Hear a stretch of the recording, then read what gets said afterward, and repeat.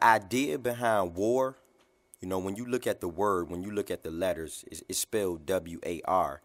But in my opinion, I wanted to say that it stood for World at Risk. And it just touches on different trials and tribulations and challenges that we might have to go through in this, you know, world that we live in today. No human being in this world is perfect. Everybody's imperfect human beings.